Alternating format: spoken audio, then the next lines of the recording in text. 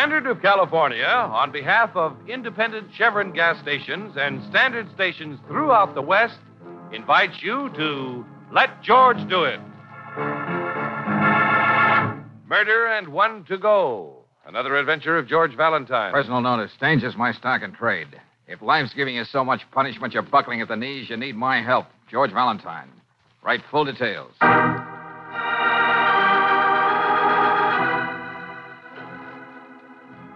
Dear Mr. Valentine, do you remember Carol Gordon? Once she was as glamorous and famous as any movie star you can name today. Then some 18 years ago, when talkies came in, she faded out of the limelight. Dead? Perhaps.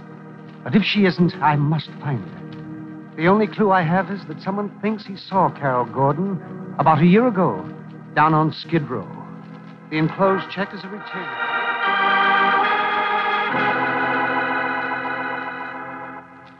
Check is a retainer. And if you succeed in finding her, there will be a substantial bonus. Sincerely yours, Henry Crichton. Henry Crichton. Business management and artist representation. Carol Gordon? Careful. Don't say you remember her, Brooksy. You'll give your age away. Well, I don't remember. 2 world-shaking events took place in the 20s. The stock market crash and Carol Gordon. Her autograph always gets you 2 of Wallace Reed in the trade.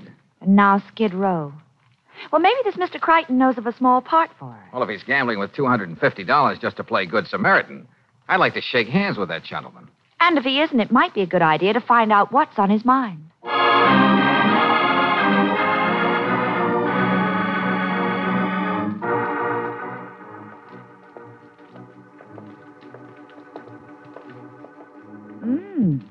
Pretty swank. Courier and Ives prints right out in the hall. The Dorset Building. The Agent's Paradise. The house that 10% goes. George! Hey, I think that's coming from our client's office, Brooksy. Oh. He's dead! He's dead! In there! Oh, sorry. All right now, sister. All right, take it easy. Get hold of yourself. What? Try to calm down. Who's dead? Mr. Crichton, I just came back from lunch. I found him lying there on the floor. The fire poker next to him. His head. Oh, would you please call the police?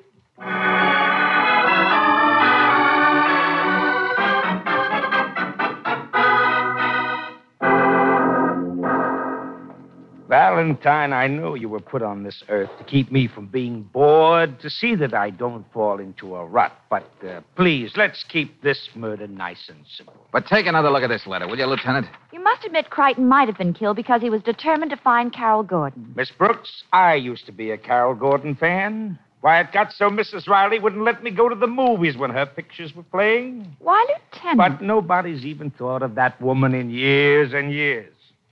Crichton dead, Lieutenant. Well, being just a plodding, unimaginative copper, I'm going to have to stick to facts. Namely, Crichton got his head bashed in with a poker from which all the fingerprints were carefully wiped off. Well, that's quite a fact to be stuck with.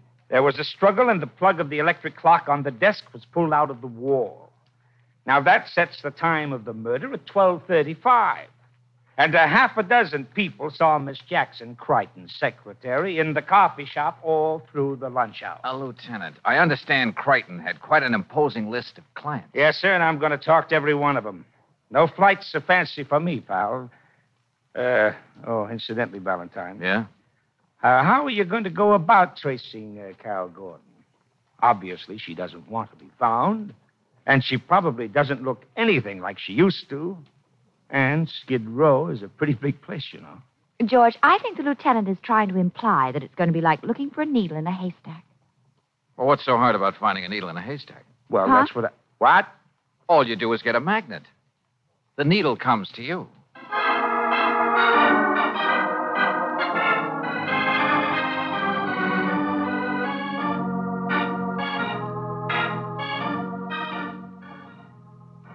Now, look, Mr. Gabranian, what'll it cost me to have you run this picture in your movie house tomorrow afternoon? You mean you're going to pay me, fella? What's wrong with it, fella? Oh, nothing's wrong with it, Mr. Gabranian. It was a super colossal production back there in 1928. Yeah, Romance in April, starring Carol Gordon. Never heard of her, fella. You in the movie business and never heard In 1928, I was running a coffee pot. I wish I was still running it.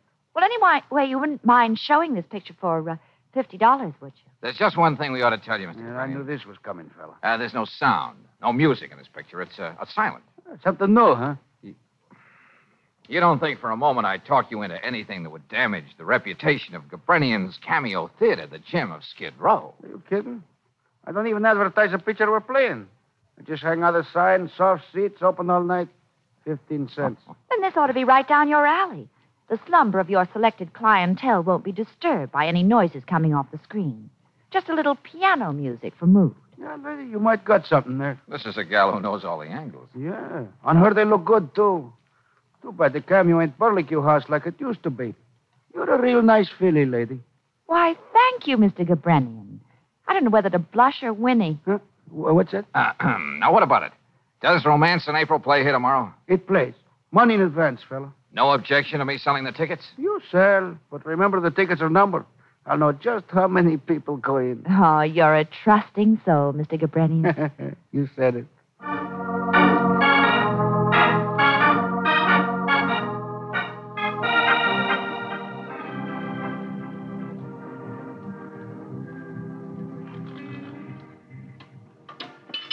Yes, sir. Here's your ticket, sir. Go right in. Oh, thank you. Well, business is pretty slow, darling. Uh-huh. Well, you can't say Mr. Gabrenian didn't advertise the revival of Romance in April. Yeah, with the late Mr. Crichton's money. So far, your magnets attracted nothing but the usual Skid Row characters. Maybe the whole thing... Wait a minute. Hold it, Brooksy. Can you tell me if the features started yet? In just a few minutes, sir. Good. One, please. Thank you. George, didn't you recognize Yeah, Brooksy, we're beginning to draw a better class of people. Anthony Chapman, the movie heartthrob? Now, what would he be doing in a place like this? And trying to look inconspicuous. An interesting question, Angel. I bet the answer's even more interesting. I called up before, young man. I understand Romance in April goes on at 2:15. Is that correct? Yeah, you've got 2 minutes to make it. Just like to be sure, time is money. 15 cents? Is that correct? And I understand the picture runs an hour and 12 minutes. Yeah, that's correct. Someone else out slumming. A little man in a big briefcase. Brooksy, what's your guess? Vice president of a bank? A successful insurance salesman? Or just a lover of the silent cinema. I got a definite feeling we started something here. What? Hey, Oh, look what we've got now, the George. carriage trade drawing up. Now I'm sure we ought to change prices before 6. You can call for me in about an hour, Ralph. Yes, ma'am. One seat in the loge, please. Loge. I doubt if we can build you one at a moment's notice. What? Oh, well, whatever you've got. Thanks. Thank you. I'd say that was about $5,000 worth of mink on the hoof. Hey, look, Gabrenian actually opened the door for I us. don't blame the man for being overwhelmed. Looks like all kinds of people don't mind coming to this popcorn cove to see Romance in April. One ticket, please. It's 15 cents, isn't it? Yeah, and you're just in time for the picture. See, 11, 12, 13, 14, 15. Hope you don't mind the pennies. That's all I have. Oh, they add up just the same. They are. I hope you enjoy the picture. Yeah, I'm sure I will. I take it you're a Carol Gordon fan. Yeah. And her severest critic. Did you hear that, Brooksy? That's an Angel, I think. Carol Gordon? Oh, that couldn't be, George. I could be wrong. But there was something about her eyes. But she seems so old and pathetic. Come on, Brooksy. Gabrenian can take over the box office now. We're going inside and make sure.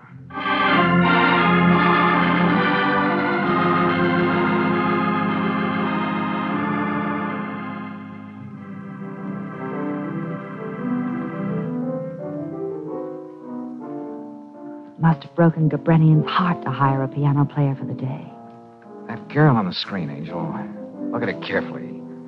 Don't you see some resemblance between her and the woman we saw before us at the box office? Sorry, George. I can't talk myself into it. Yeah. Maybe I am punching a little too hard. Oh, she was beautiful, wasn't she? Even in that costume with a waistline down to her knees. And not a bad actress to compete with these titles. Ellen looked at the faded flowers and thought of the waste of her own life. Oh, brother. No! No! Oh, waste of life. My life. What did I do? It was Carol Gordon. What happened? Come on, stick with me, Brooksy.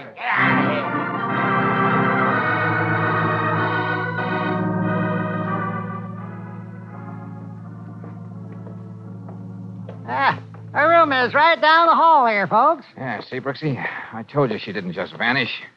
We were about giving up hope, mister. We've been over this block with a fine-tooth comb for the last hour. Can imagine the places you've been in, miss. Now, this here hotel don't rightly belong down in this neighborhood. Why, do you know we change bed sheets and towels twice a week? Yeah, well, bully for you, but what did you say was the name she was using? Ethel Mills. That is, if it's the woman you've been describing. And you know, funny thing. What's that? Huh? Well, about 20 minutes ago, while I was away from the desk, somebody left a bottle of champagne for her. Champagne? Yep. All wrapped up fancy, too. Brought it right up to her. No other hotel around here gives room service like we do. Well, here it is. She's in there all right. And I think I know what happened. What do you mean? Well, if Ethel has the bottle around, it don't last long. Well, something might have happened to her in her frame of mind. Yeah, we better take a look, friend. Yeah, that's right, young fella. Don't want anything bad happening to the reputation of the hotel. Uh-oh. I'd like a light. Well, don't just stand there. Where are those towels you're so proud of? All right, over there. Hey, Oh. Come on. Try to sit up. I can't. They're hurting.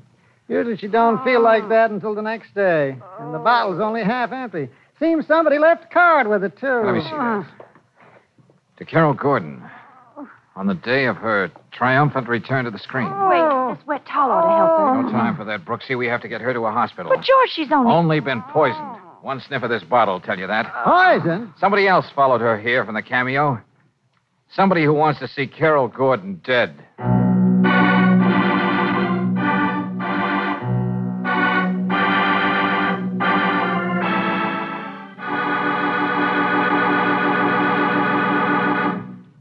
We'll return to tonight's adventure of George Valentine in just a moment.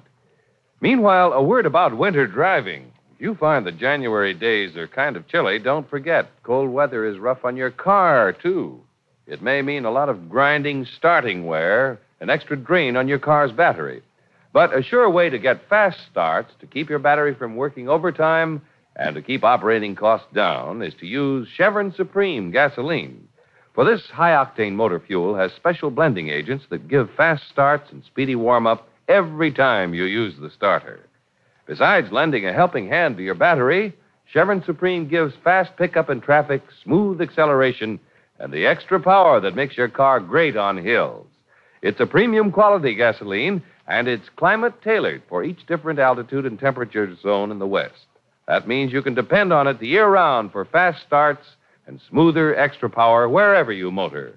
Get a tank full of Chevron Supreme gasoline tomorrow.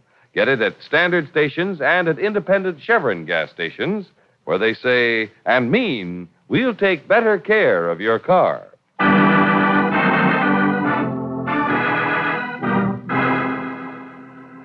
And now back to tonight's adventure of George Valentine. Someone hires you to trace down an old movie star named Carol Gordon. Even before you can get started, your client is found murdered. You pick up from there and finally locate the once famous beauty in a cheap Skid Row hotel. The payoff there is that someone's tried to kill her, too. If you're like George Valentine, you won't rest till you find out why murder is singing such a merry song of mayhem. Valentine, I don't care where you've got Carol Gordon. Get her down here to headquarters. Well, you can't blame me, Lieutenant, for hiding her out when she left the hospital. Somebody's out to get her. Now, look, chum boy, I'm not too sure the lady didn't try to poison herself. Yeah, so you've been saying, with bullheaded regularity. Well, you forget the elevator boy in Crichton's building. He recognized Carol Gordon's picture, put her right on the scene of the crime. Now, guilty conscience. I want to talk to her. Uh-huh. Maybe you got an answer for those three strangely out-of-place characters who showed up at the revival of Romance in April. Oh, Tony Chapman and Miss Ferris are both movie people. Maybe Maybe morbid curiosity brought him down there. Who knows? Riley. It seems a little more than coincidence that just when Crichton hired me to find Miss Gordon, those two should decide to take in one of her pictures at the Cameo. Well, Also, both Chapman and Miss Ferris were managed by Crichton. And what makes it even more screwier, they just became engaged to each other. And yet they show up at that theater at different times. I don't care how it sounds. Chapman has an alibi for the time of Crichton's murder. The attendant in the garage of his apartment house vouches for the time. As for Miss Ferris, well, as far as she's concerned, she has no motive. And the mousy little man who showed up at the revival. The one with a briefcase under his arm. I told you I saw him hanging around the hospital, too. Okay. If and when we find this little gnome, I'll talk to him. In the meantime, you get Carol Gordon down here and fast.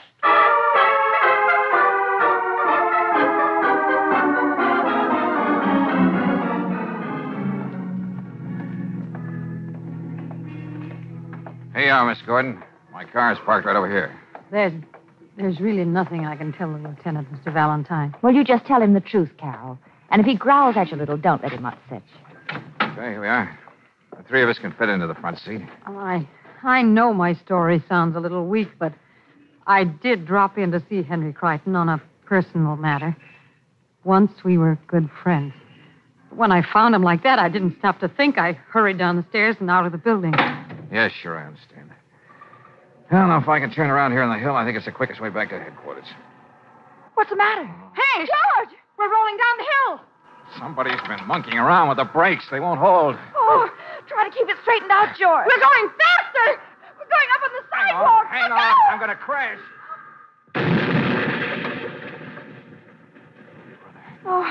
It was too close for comfort.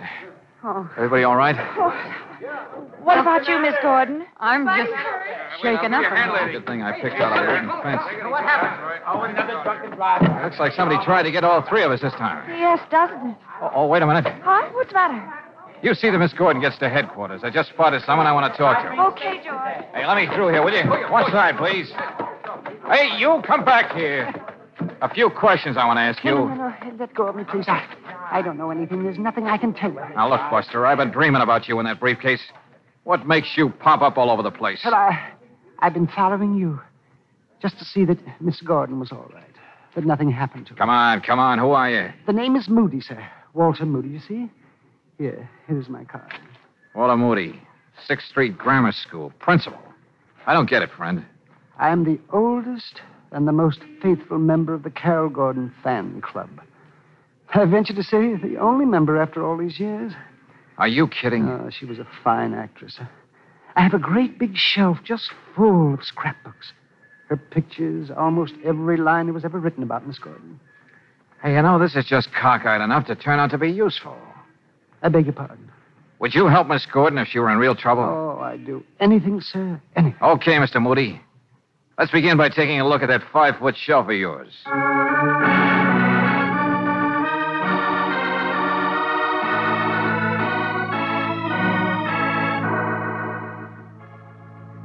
'You mean Carol actually used to correspond with you, Mr. Moody? Oh, yes. Personally. I used to send the information in a newsletter to fans all over the country.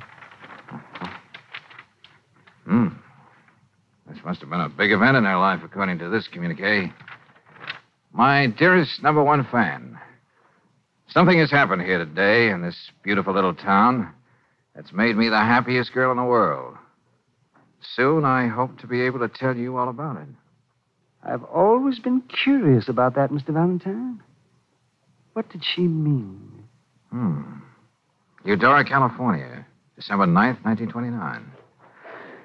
You know, Mr. Moody, I may be able to satisfy your curiosity.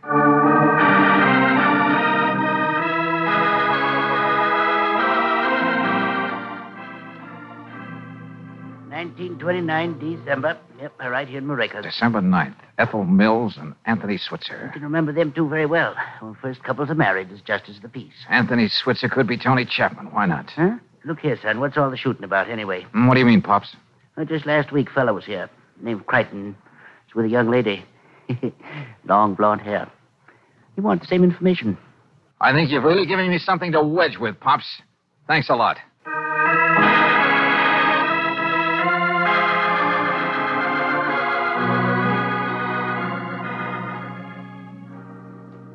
Naturally, I can't deny it, Valentine. It's a matter of record. Maybe you didn't deny it, Chapman, but you certainly have done everything to keep your marriage to Carol Gordon a secret. Don't make me out a heel, will you? When Talking Pictures came in, Carol simply disappeared. After a while, I thought she was dead. You know, it would be a terrible shock to your fans, Chapman, to find out that you let your wife simply disappear when she may have needed you. Don't I know that? And now engaged to beautiful and blonde Miss Ferris. No one can say I haven't tried to find my wife. When I heard about one of her pictures being shown, I even went to the theater thinking she might turn up. Uh-huh. And when she did you follow her and leave a bottle of champagne so she could celebrate her triumphant return to the screen? But what? I don't know what you're talking about. I lost her in the crowd after she ran out. You know, Chapman, you'd fit in nicely as the murderer of Crichton if you didn't have such a perfect alibi. I've been through all that with the police. The attendant downstairs in the garage saw me drive in at 12:30. Yeah, I know. You told him you weren't locking the car. Which I always do. But I'd lost my key. Still haven't got around to getting one, as a matter of fact. Okay, Chapman, okay. I'm just checking. Anyway, now I can work out something with Carol. Get a quiet divorce. Maybe. Tony, I've been waiting hours for you down in the lobby. What in the world is detaining you? Valentine, I'd like you to meet Arlene Ferris, my fiancée. Tell me, Miss Ferris, do you make it a practice to become engaged to men you know are married? What? Why Tony. did you have to do that, Valentine? Arlene didn't know, and there's really no reason why she should. The whole thing might have been smoothed over. But you did know about Carol Gordon, didn't you, Arlene? You must be out of your mind. You and Henry Crichton paid a little visit to Eudora shortly before he was murdered. Arlene? Now, what was the deal? Were the two of you going to shake Chapman down after I located Carol? This isn't true, is it, Arlene? Why should I deny it? Seemed a very good idea at the time. Good Lord. Do you think I was infatuated with your worn-out boyish charm, your toupee, What? the caps on your teeth? Shut up, you... Who do you Well, think if you you two are are going to have tell an me to emotional shut up? wing-ding, you probably want a little privacy. Good day.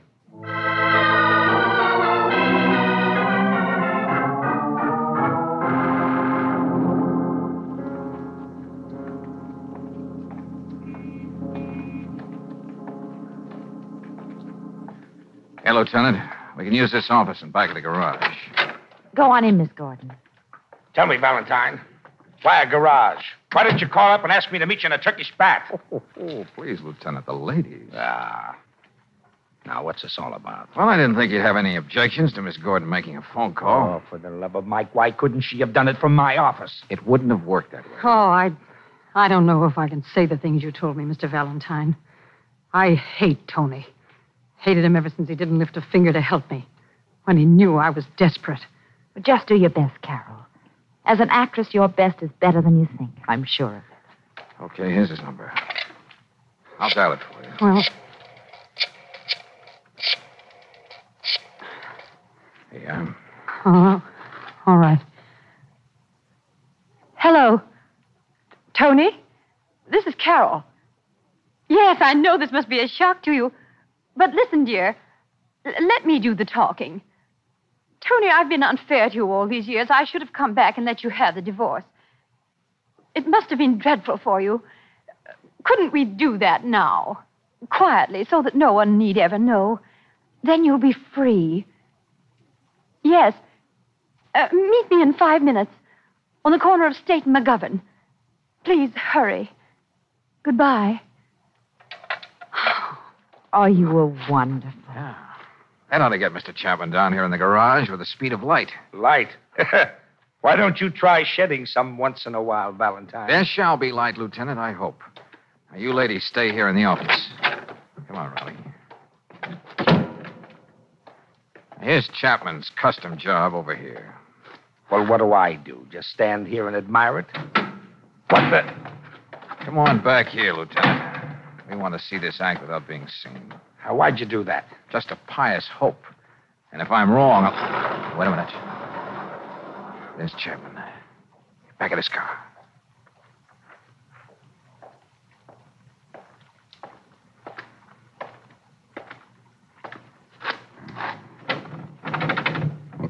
That fool attendant must have locked it anyway. Having trouble, Buster? I'll take those keys, this one in particular. The one you said you'd lost. Your fancy alibi. Let go of this. Remember your manners, Chapman. Let Chum Boy have the key. What is this? A frame-up? Oh, famous last words. That's the trouble with elaborate alibis. People are so forgetful. Or to say it another way, friend, you just put the finger on yourself.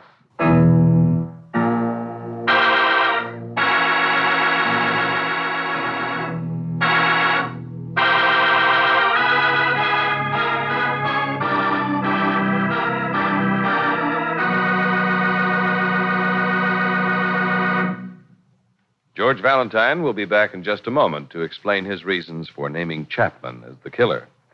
Meanwhile, quite a few folks have the impression that the only values an artist knows are color values. But not so with artist Ren Wicks of Beverly Hills, California. When it comes to economy in car operation, Mr. Wicks knows the value of RPM motor oil. Here's Mr. Wicks' statement, quote, "It takes a lot of things to keep a car running. One thing is good motor oil. That's why I selected RPM years ago. It reduces wear, cuts repair bills," unquote. RPM motor oil will save wear in your car, too, will bring a new economy to your car operation. For this premium quality motor oil was developed precisely for modern high-speed engines. Chemical compounds in RPM keep your entire engine cleaner. They protect those finely polished, close-fitting parts. Protect them from corrosion, gum, lacquer, and carbon.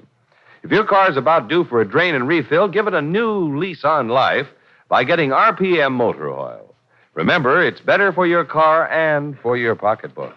Get RPM at independent Chevron gas stations and standard stations where they say and mean, we'll take better care of your car.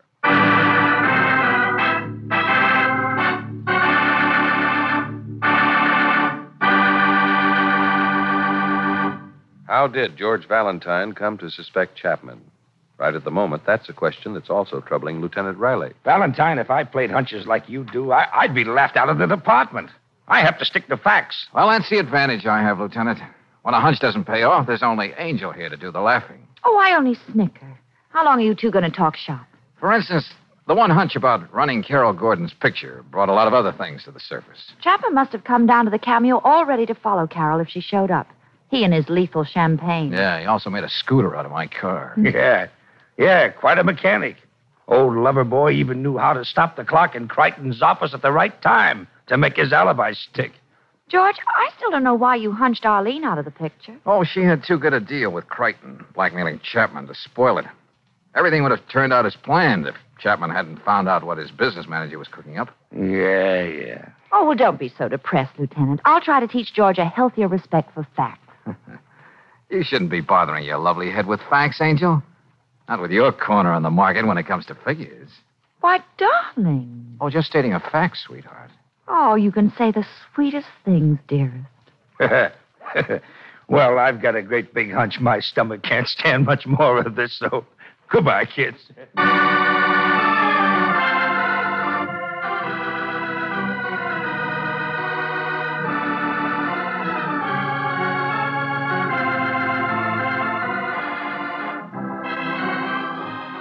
Tonight's adventure of George Valentine has been brought to you by Standard of California on behalf of independent Chevron gas stations and standard stations throughout the West. Let George Do It stars Robert Bailey as George with Francis Robinson as Brooksy. Wally Mayer appears as Lieutenant Riley. Tonight's story was written by David Victor and Herbert Little Jr. and directed by Don Clark. Also heard in the cast were Jeanette Nolan as Carol Gordon, John McIntyre as Chapman, Virginia Gregg as Arlene, Howard McNear as Moody, Louis Van Ruten as Gabrenian, and Dick Ryan as the manager. The music is composed and presented by Eddie Dunstetter. Your announcer, John Heaston. Listen again next week, same time, same station, to Let George Do It. This is the Mutual Down Lee Broadcasting System.